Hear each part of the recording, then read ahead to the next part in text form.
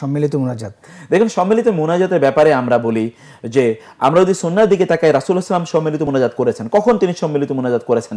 যেমন ধরেন আমরা দেখছি যে তিনি যখন বৃষ্টি প্রার্থনার সালাত আদায় করেছেন তখন তিনি সম্মিলিত মুনাজাত করেছেন। যেই জায়গাগুলোতে রাসূলুল্লাহ সাল্লাল্লাহু আলাইহি ওয়াসাল্লাম সকলকে মিলে মুনাজাত করেছেন সেই জায়গাগুলোতে আমরা শুধুমাত্র সকলকে নিয়ে মুনাজাত করি। যেই জায়গাগুলোতে সকলকে নিয়ে মুনাজাত করেননি সেখানে যদি আমরা সকলকে নিয়ে মুনাজাত করতে চাই তাহলে দুটো প্রবলেম হবে। একটি প্রবলেম হলো রাসূলের সুন্নাহর ভায়োলেশন হচ্ছে। দুই নম্বর হচ্ছে মুনাজাত তো একান্ত আল্লাহর সাথে কথোপকথন, তাই না? রাসূল সাল্লাল্লাহু আলাইহি ওয়াসাল্লাম বলেছেন তোমাদের মধ্যে কেউ যদি নামাজে দাঁড়ায় তাহলে সে আল্লাহর সাথে মুনাজাত করলো, মানে আল্লাহর সাথে একান্ত কথোপকথন করলো। সহিহ হাদিসে এসে রাসূল সাল্লাল্লাহু আলাইহি ওয়াসাল্লাম বলেছেন কিয়ামতের দিন 8 ব্যক্তিকে আল্লাহ সুবহানাহু ওয়া তাআলা তার ছায়া আশ্রয় দেবেন, যেদিন তার ছায়া ছাড়া কোনো ছায়া থাকবে না। তার মধ্যে এক ব্যক্তি হচ্ছে ওয়ারাজুলুন যাকারাল্লাহ খালিয়ান ফাফাদাত আইনা, ওই ব্যক্তি যিনি আল্লাহর সাথে মুনাজাত করেছেন। কখন? যখন তিনি একাকী নিভৃতে নির্জনে, তখন তার চোখ গলে গলে পানি পড়েছে। অতএব আল্লাহর কাছে কোনো কিছু চাওয়া, মুনাজাত করা এটা তো আমার একান্ত নিজের বিষয়, আমি আরেকজনকে নিয়ে কিভাবে সেটি করি?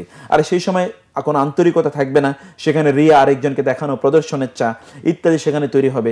সেজন্য আমরা এই জাতীয় সম্মিলিত মোনাজাতের কালচারটাকে পরিবর্তন করে মোনাজাতটাকে নিজেদের জন্য একান্তভাবে নিজেদের এবং আল্লাহর মাঝে আমরা রেখে দেই।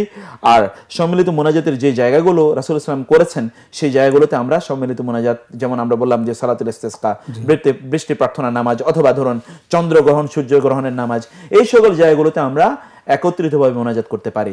অন্য জায়গায় যাতে আমরা এগুলো না করি। এখন কেউ প্রশ্ন করতে পারে তাহলে আমাদের দেশে ওলামায়ে কেরামরা এটা কোত্থেকে পেলেন?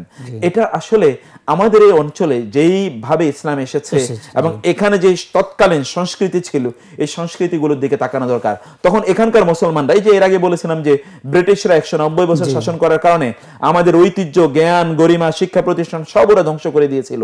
ফলে মুসলিমরা হিন্দুদের কালচার তারা গ্রহণ করেছে। আমি জানি এখনো যদি বাংলাদেশের মানুষরা 50 বছর আগের তারা যদি বিভিন্ন নথিপত্র খোঁজেন, ইভেন তাদের জমির দলিল যদি খোলেন, তাহলে দেখবেন যে মুসলমানদের নামের আগে আছে শ্রী। তার মানে হচ্ছে মুসলমানরা জানতো না, তারা মনে করতো যে শ্রী লাগানো এখানে যায়। ফলে এখানকার আলেমরা চিন্তা করলে তাহলে মুসলমানদের নামের আগে একটা মোহাম্মদ লাগানো উচিত। মোহাম্মদ লাগালো, এবং নারীদের নামের আগে আমরা মোহাম্মদ লাগালাম, ওরা শ্রী লাগিয়েছে।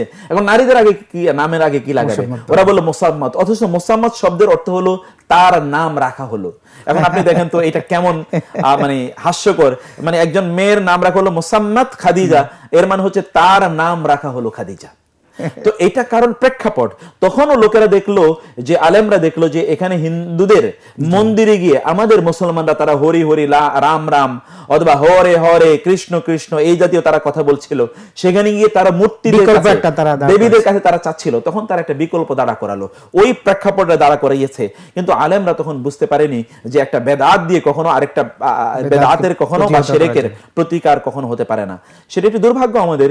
এখন যেহেতু আমরা জেনেছি, এখান থেকে আমাদের বিরত থাকা উচিত।